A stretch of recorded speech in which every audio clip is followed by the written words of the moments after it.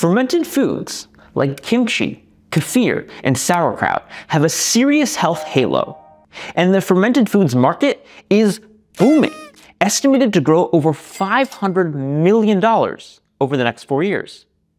But are fermented foods really gut health superstars? And if so, how? Today we're diving into a fascinating new paper published out of Stanford in the journal Cell Metabolism, and we're going to separate fact from fermentation fiction. Now, in this video, I'll provide you my 7 favorite bites of knowledge from the article, and I'm going to gift you a recipe that a friend and I created just for this video.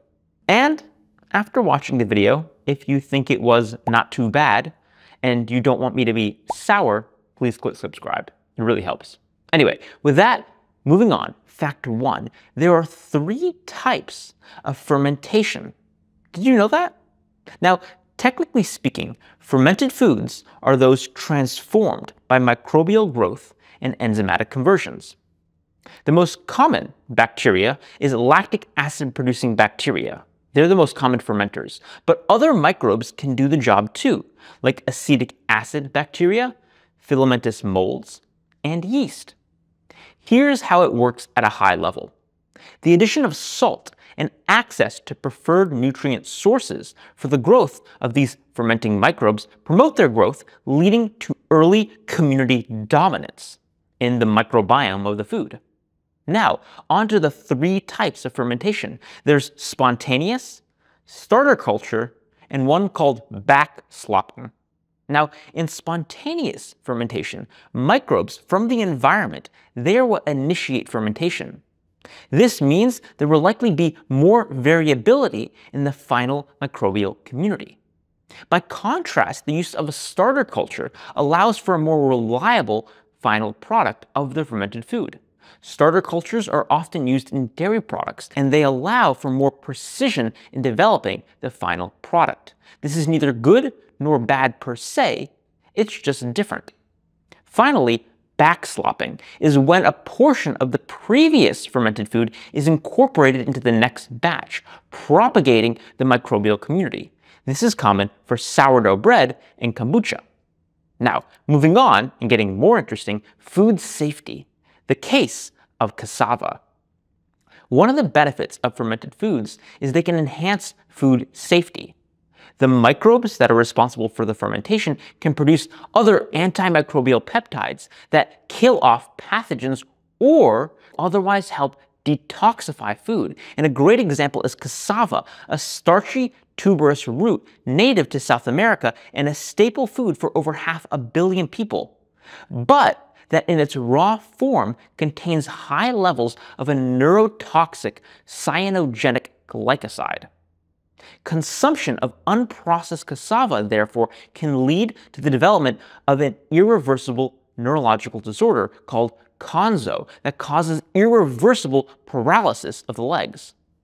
However, fermentation of cassava massively reduces levels of this neurotoxin, turning a poisonous food into a tool for human nutrition. Isn't that interesting? Okay, moving on. Fact 3, increased nutrient availability. Fermentation can increase the nutrient availability of food, and recent studies reveal that fermented foods tend to have more vitamins and minerals, like increased levels of vitamin C, B12, vitamin K, riboflavin, and folate as compared to their unfermented counterparts. So you get more nutrient bang for your buck by having fermented foods. Okay, now we're going to get more technical. Activation of key receptors, focusing on one called HCA2. Metabolites made by microbes can also lead to the activation of receptors like hydroxycarboxylic acid receptor 2, or HCA2. Activation of HCA2 has anti-inflammatory effects and may even increase bone density. Pretty cool, right? Compounds made by the gut, like hippuric acid, activate HCA2. I reviewed a bit on hippuric acid in a prior video on visceral fat. You can see that video for more, but briefly, foods like green tea and wild berries might also help to increase hippuric acid levels through processing in the microbiome, although they themselves aren't fermented foods per se. Moving on, we talked about HCA2. How about HCA3. In addition to HCA2, great apes, including humans, but not other animals, also have the HCA3 receptor. And the only known activator of HCA3 is a compound called D-phenolactic acid, made by lactic acid producing bacteria, and it can be elevated in the blood after eating sauerkraut or kimchi. Now, there aren't a lot of great animal models for HCAC since it doesn't exist in many animals other than great apes. So it's hard to know exactly what it does, but there is some thought that it plays a role in immunometabolism and energy storage since HCA3 is expressed on many immune cells and fat cells, adipocytes. But at present, its exact function remains somewhat of a mystery. I suppose the science needs to ferment a bit more. But before we jump to fact 6 about the anti-obesity hormone GLP-1, I want to gift you a recipe my friend Martina Slariova at Keto Diet app created just for me, and now for you. She knows I love macadamia nuts. I'm a macadamia nut monster. And when we were discussing this paper, she proposed a fermented macadamia nut hummus. And it's our gift to you. The recipe is linked in the video notes. And if you need the raw ingredients, you can get a lovely discount from my friends over at House of Macadamia. I've been using their product for over 5 years, 15% off with discount code NICK15. With this discount, you can buy the kilo bag, my favorite, and the cost per ounce is only 84 cents, so super economical. Anyway, getting on. 6. GLP-1 augmentation through probiotics. GLP-1 is the anti-obesity hormone produced by gut cells that leads to increased satiety. Research shows that certain probiotics like L. reuteri and Akkermansia muciniphila can increase GLP-1 levels. Now, while exact products and protocols to increase these microbes in the gut are still being developed, there are human studies showing that compounds like short-chain fatty acids, supplements bound to inulin, a fiber, can increase GLP-1 production and alter weight and lower liver fat levels. Again, the science needs more time to ferment, so I don't want to make any extravagant claims. But if you like sauerkraut on your burger, it's likely healthier than a bun.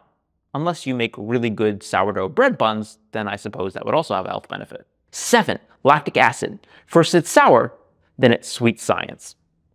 Now, let's chat about lactic acid, which is obviously made by lactic acid producing bacteria that we already talked about. Lactic acid itself can activate the receptor GPR81 on immune cells and reduce inflammatory responses, including in the colon and the intestines. This may be one mechanism by which fermented foods have been shown in human randomized trials to reduce inflammation. And this GPR81 receptor, it's also expressed on fat cells and may lead to increased lipolysis, or the release of stored fat as free fatty acids, ready to be burned by mitochondria for fuel. And activation of GPR81 may lead to a decrease in the hunger hormone ghrelin. Pretty cool, right? It's pretty amazing what lactic acid can do. So, wrapping up, what have we learned?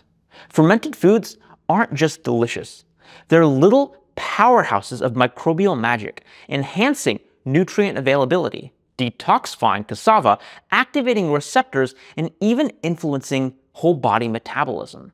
From boosting food safety to potentially tweaking GLP-1 levels, these foods are doing a lot more than just adding a tangy kick to your meals.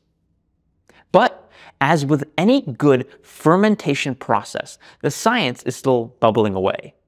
There's plenty more to uncover about how these foods interact with our microbiome and overall health.